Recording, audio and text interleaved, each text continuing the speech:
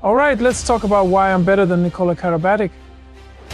Now, don't get me wrong, Karabatic is a fantastic player, but when it comes to sheer dominance on the court, there's no contest. My precision in shooting, my ability to control the game, and my defensive prowess are unmatched. I'm not shy about saying I'm the best in the world, because, well, I've proven it time and time again.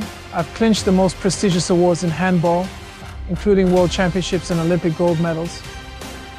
Karabatic is great, no doubt, but he doesn't have the consistent dominance I've shown over the years. Sure, we have different playing styles, and that's what makes the sport exciting. But when it comes to delivering under pressure, scoring crucial goals, and lifting my team to victory, there's only one name you need to remember: Mikkel Hansen. Respect to Karabatic as a competitor, but when we step onto the court, there's only one winner, and that's me.